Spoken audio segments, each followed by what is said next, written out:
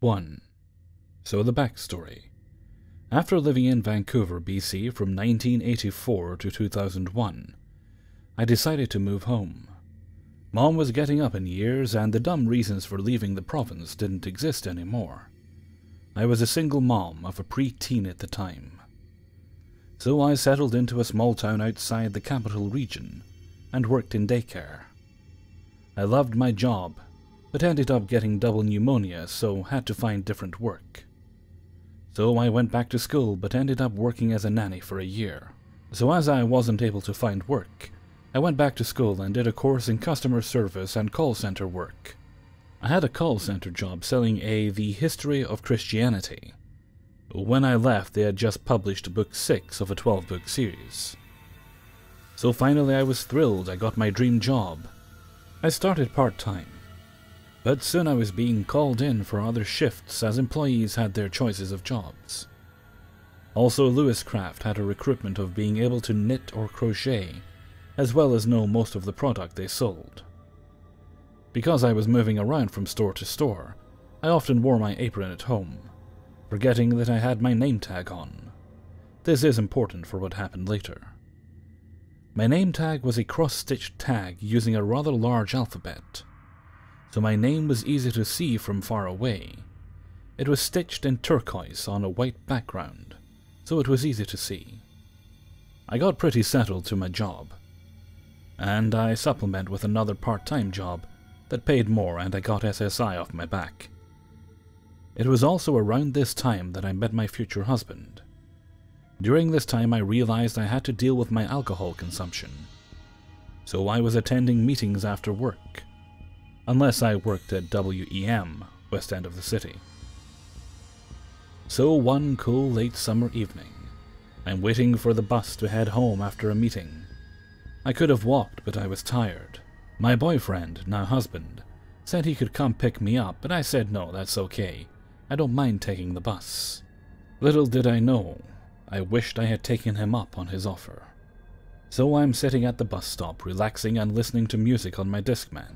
It was either Billy Gilmour's Everything and More or Barry Manilow's Greatest Hits Volume 3. So the area I live in has some big issues: prostitution, drug deals, and crime. It was also where I could find the cheapest rent. Anyway, I'm minding my business, listening to tunes and waiting for the bus, when this old truck pulls up in front of me. The passenger window is rolled down. Dude in truck. "Hey, crafty girl, want a party? I can hook you up with some good shit." Actually didn't realize he used my name at that point. My name is a unique name, and one you don't hear often anymore. Me, no, thanks, but not interested. Dude in truck. "Come on, it'll be fun." Me, what part of no don't you understand? Sees bus? He sees the bus and pulls away. But he then does this strangest thing. Where I'm waiting there is a Catholic church, a dead-end lane next to it, and then a community league with a playground and park. He parks his truck into the dead-end lane and watches as I get on the bus. By this time I've pulled out my cell and called the boyfriend asking him to meet me at the 7-Eleven. Don't bring the truck, just walk there, as it would be faster. My creep radar was going off, and I was in fight-or-flight mode. Not that you could see, though. Driver asked me if everything was okay. I said I was being followed, and I stayed next to the driver. The driver saw I was being followed, and let me off at the light as it had just turned red, so I could cross the road to the 7-Eleven. Now, my boyfriend doesn't do PDA, he has Asperger's, so is on the autistic spectrum. But he realized what I was doing when I was exaggerating the hug, kisses, etc. He saw the car drive off quite fast. After that, he pretty much picked me up. And after a while I didn't see the vehicle, but winter had set in, so no more evening walks or waiting for buses. So I put it out of my mind until one spring day I saw this picture. Thomas Zvekla, on the front page of both major newspapers. I actually got physically ill. This was the dude in the truck. He was found guilty on one death, and acquitted on another. He was questioned in several murders and disappearances. He's currently sentenced as a dangerous offender, which means he will never get out of prison. I'm thankful that I survived this, but dude and truck, let's not meet ever again. 2. It was June of 2015 when I met Tyler. I had just turned 20 and my parents were going through a nasty divorce. So, to be sad, I was having some issues. It wasn't long before Tyler had me wrapped around his finger. Within the first couple of months of knowing and dating him, I started to see red flags. My mom and sister didn't like him at all, and neither did any of my friends. He was very jealous and insecure.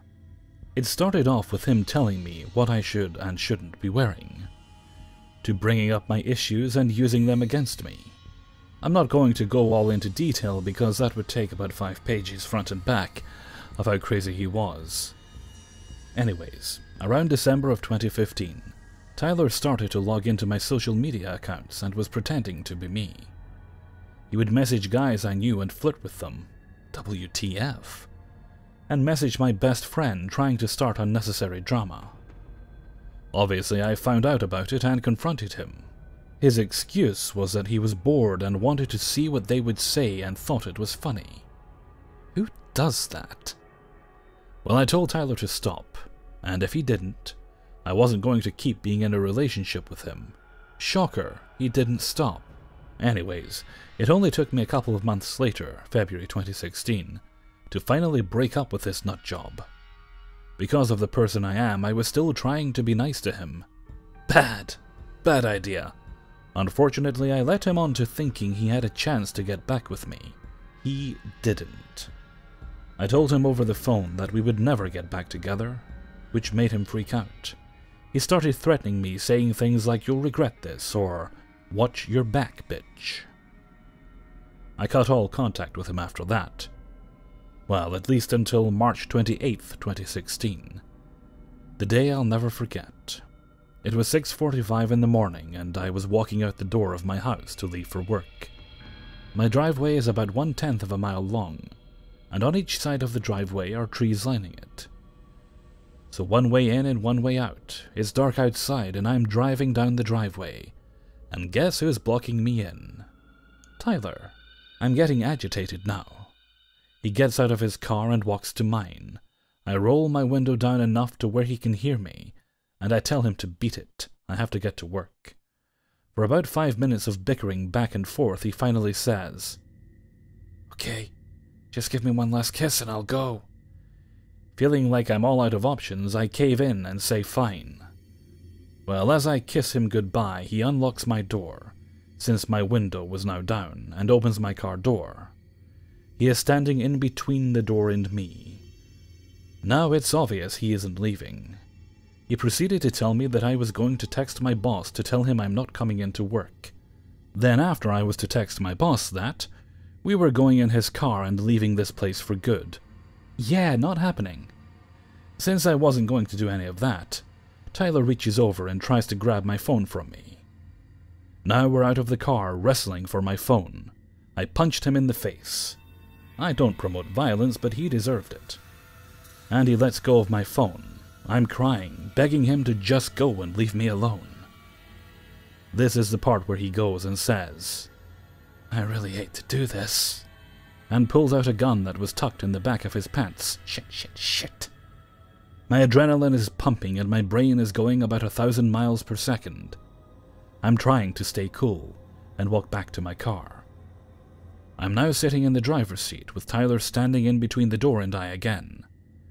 I asked him, "What the hell are you doing?" as he is waving the pistol all around. He tells me he doesn't know and that he is sorry. He slipped up and told me the gun wasn't loaded, so I took this as an opportunity to get the hell out. While he's standing there, I put my car in reverse and gunned it. He stumbled back enough for me to be able to shut and lock my door.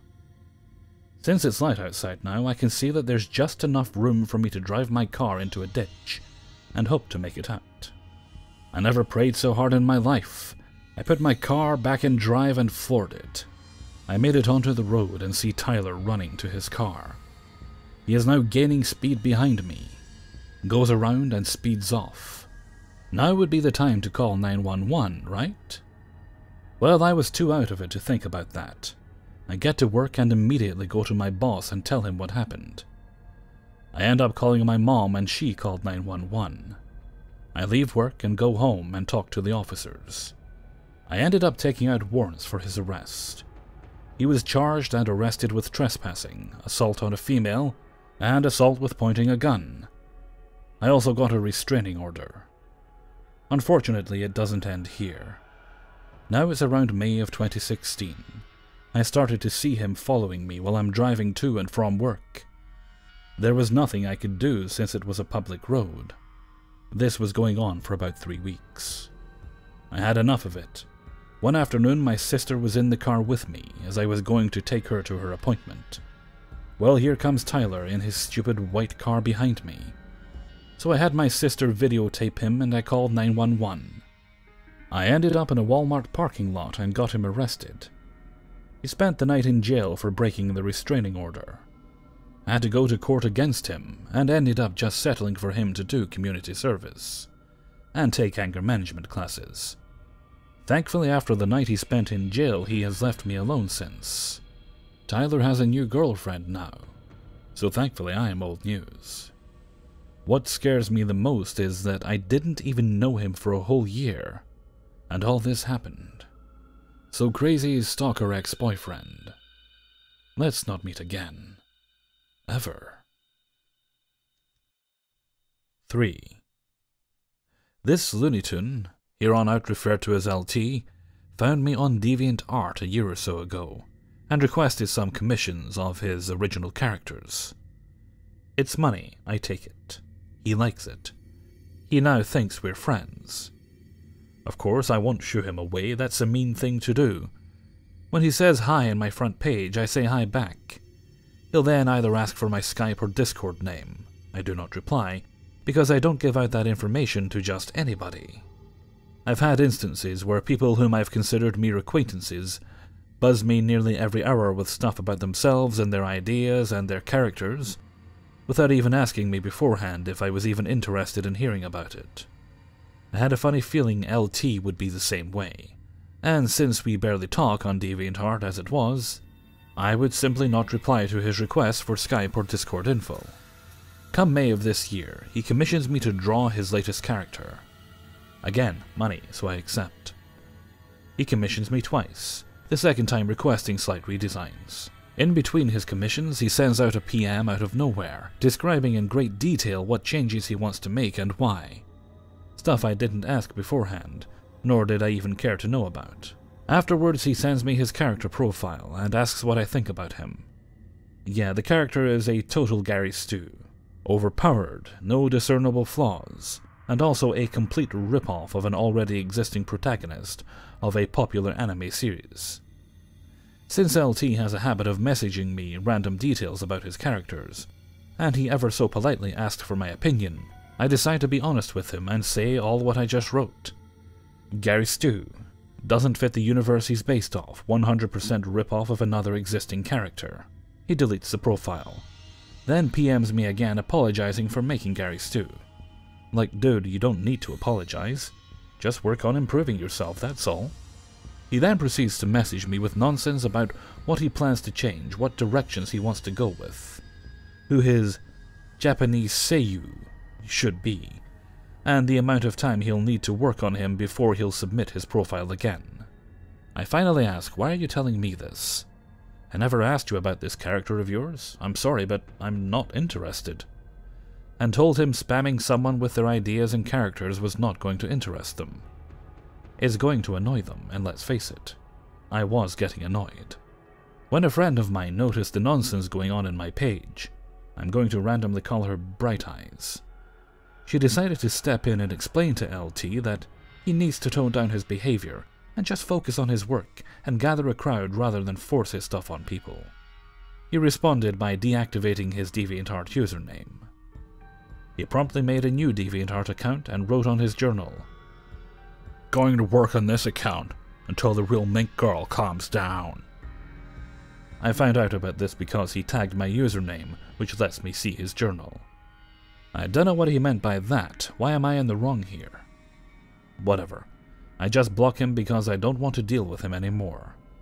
He then deletes his new DeviantArt account and makes a third one. This time he goes to my friend Bright Eyes and PMs her, apologizing for his crazy behavior. It's just he has a mood disorder. He went on explaining how in the past he doxed a YouTube user and threatened to kill someone else because he was in a bad mood.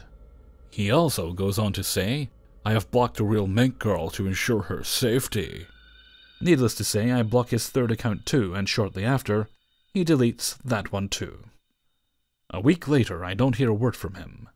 I'm thinking he finally got a clue and moved on in his life. Nope. It's not long when I receive an email from him, saying, "I think it would be best if I distance myself from you. I don't want to put you through all of that again. So please don't contact me after this." Okay.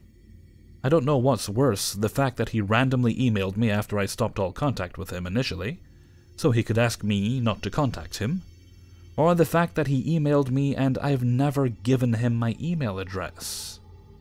So yeah, I don't reply, obviously, but the guy then manages to reactivate his original DeviantArt account, and messages Bright Eyes on DeviantArt apologizing once more about how he needs to be reformed. Bright Eyes flat out tells him he's a stalker psycho and he needs to just stop. He threatens to report her. She tells him he needs to drop all this and even stop emailing me. And that's stalking behavior now. I did tell her about the email he sent. His response: "Looks like I'm going to have to kill her." Bright Eyes then chews him out for the apparent death threat against me. LT then sends me a second email saying, "I dare you, I double dare you, bitch. Just try to fucking kill me." Okay, LT is officially mental. And if that wasn't bad, my mother called me. I moved away from home 2 years ago, saying this strange-sounding guy called her house and left a voicemail saying, "If this is the real mink girl's real name, don't fuck with me." No, no, no. Okay, not only do I no longer live at that home, but I never, ever give out any of my phone numbers to anyone on the web, unless I know that person for years and trust them. LT was certainly not one of those people.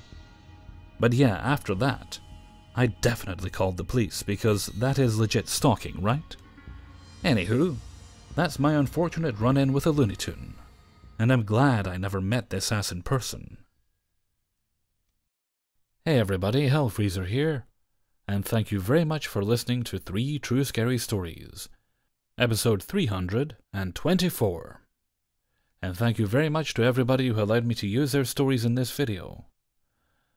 Right, well, I have a very busy week ahead of me. So you guys will get this on Monday, that'll be the 10th, and I want to take the 17th through to like the 23rd off. But I also don't want to leave you guys without uploads. I'm sure you wouldn't mind if I took a rest, but I like to keep the channel going, to keep things ticking along. It's very important for me that I do that when I'm taking time off just for the sake of having a rest. That's the week of my birthday, and I always like to take that off whenever possible. So I'm going to be spending this week essentially trying to get double the work done. I've done it before and it's quite doable. It just means a lot of late nights and a lot of grumpiness on my part, but we get through it and we get the content done. I think the thing that got me through it last year were a lot of energy drinks, caramel shortcake, and clips from Craig Ferguson interviewing people.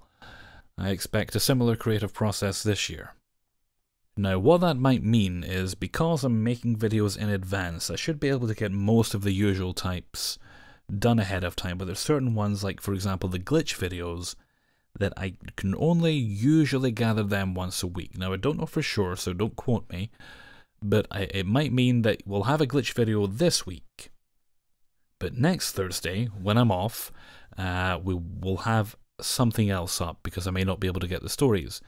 Might be another paranormal video, it might be scary stories, or it might be retail or revenge or something like that. I'm not sure what it'll be, but if I can't get the stories to do the glitch video, I will then do something like that.